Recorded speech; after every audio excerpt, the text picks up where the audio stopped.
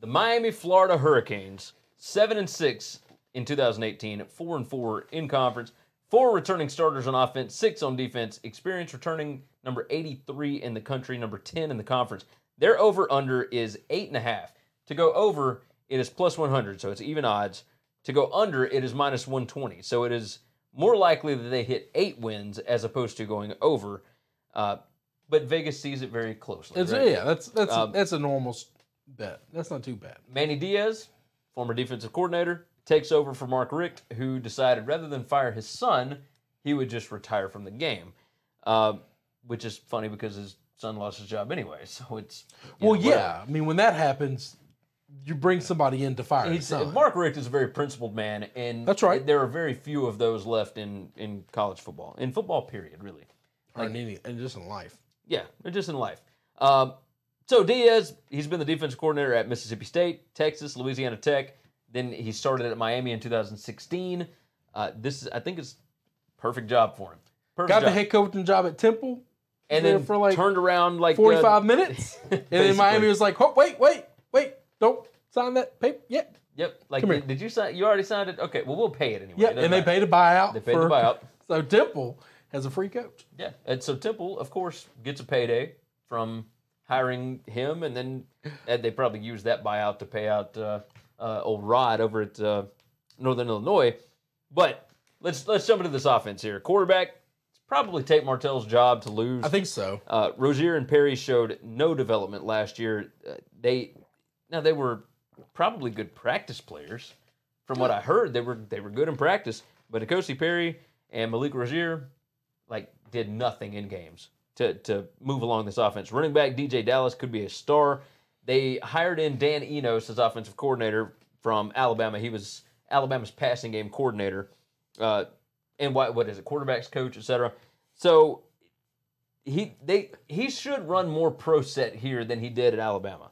At Alabama, that was Loxley's offense. He was the one that developed that thing.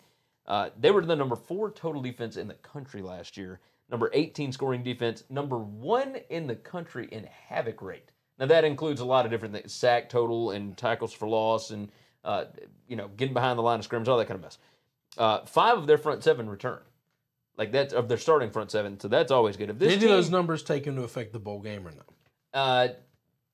Well, yes. I mean, they obviously take in the bowl game, but man, I'm not talking about rushing defense. I know that's only 1 out of 13 games to account for. Yeah, but that was an ugly. Well, I mean, that's probably why the scoring defense was number 18 instead of number 12, right? I mean, they still only gave up 35 points.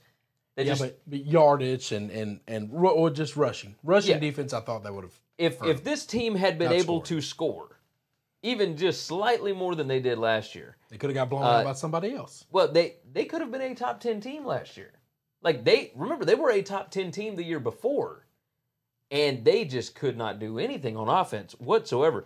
The schedule sets up nicely, but the main question is, of course, what is Manny Diaz going to be like as a head coach?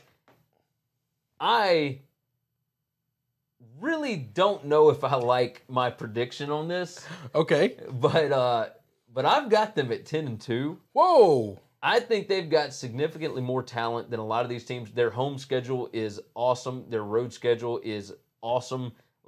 They don't play Clemson. Their toughest out-of-conference game is Florida. I think they lose the Florida game. I think they lose at Pitt. But, you've got at North Carolina, Bethune-Cookman, Central Michigan. You got Virginia Tech at home after a bye week. You got Virginia at home right after Virginia Tech. You got Georgia Tech at home, who we just talked about. You play at Pitt, at Florida State. You got Louisville at home. You got at FIU and at Duke to close out the season. I think talent-wise, if Tate Martell can just get the ball to these playmakers, because they got them. They got playmakers, and this defense is legit. I like this team. I like the defensive-minded head coaches, obviously, more than the offensive-minded. And yes, of course, you're going to get your Lincoln Rileys that will be able to put up just ridiculous points. But if this offense can score, and I trust Dan Enos to be able to score points. What he was able to do. Well, they just have talent. They have talent. Talent's going to score points. Even still, they had talent last year and weren't able to put up points, right? but that had a lot to do with the coaching scheme. Yeah. Dan Enos at Arkansas with Brandon Allen and Austin and whoever, under Brett Bielema, he was able to put up, over 30 points a game in the SEC. What is he going to do against an ACC schedule like this? None of these are ridiculous defenses, right? Now, Virginia Tech, maybe they lose that one, but it's at home after a bye week, right? Maybe they lose to Virginia, but it's at home, and they've got significantly more talent than Virginia. Virginia is still a work in progress. I think that this team, they needed a kick in the pants.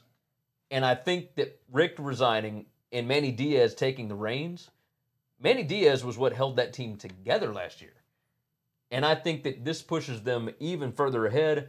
I think that they go 10-2, 7-1 in conference. I've got them 9-3. I think if you were to look at teams' home away record, you would find that outside of your teams that win 10, 11 games every year, that it doesn't swing as much as you think it does. And then I also think that sometimes teams are more comfortable at home, and it makes it easier to lose games. That was the thing about Alabama. Down, whatever. Yeah. And then you also Alabama for years, every game that they lost was at home. They weren't losing the road. And then I would also think that there are certain coaches you don't want to play, them coming off their bye week. But for the most part, I would bet teams are really close to 50-50 off their bye. Agreed. Or more closer to the mean than, if they're an 11-win team every year or a 10-win team every year like Alabama or your Clemsons or something like that, then yeah, obviously they win all their games. Yeah. But I think they're going to go 9-3. I think all 3 games they could lose are all going to be home games because I think those are the best coached teams are going to play with comparable talent. No way Virginia has the talent they have, but Virginia might be the best coached team that they're going to play against. Yes, I do agree with that. I love Justin Fuente. I want good things for him. Hurt my feelings last year, but I still think he's a really good head coach. He's more proven at what he can do than what Manny Diaz is. Yeah. And trust me, Virginia Tech's not lacking in dudes either. No. Okay.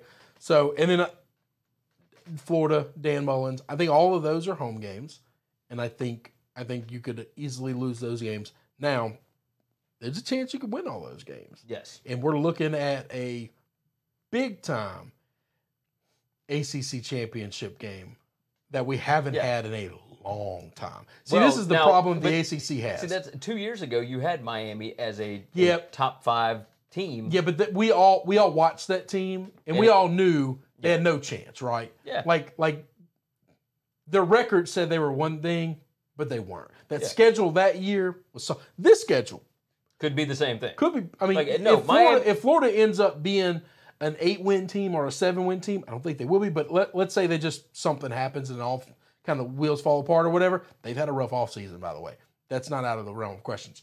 But if that happens and Miami goes on a run here, I think Manny Diaz is going to have a tougher, more physical, aggressive team than anything Mark Richt has had in a long time. I thought that Miami team back a couple years back was fraudulent. Yeah. I think most of the national media thought they were fraudulent. Yes. Only people that didn't were people that were trying to hype the game up because they needed record. Yes. And they needed eyeballs to come watch this thing. Everyone felt Clemson's going to kill them. Yeah. And Clemson killed them. Yeah, they did. Now, you're right. I'm with you. So I've got them 10-2. You got them 9-3. We're both not that far over off. Though the number, right? Yeah, over 8.5. Yeah. Yeah. Which is that? Well, so the over is even money. Yeah. But the way the schedule sets up, it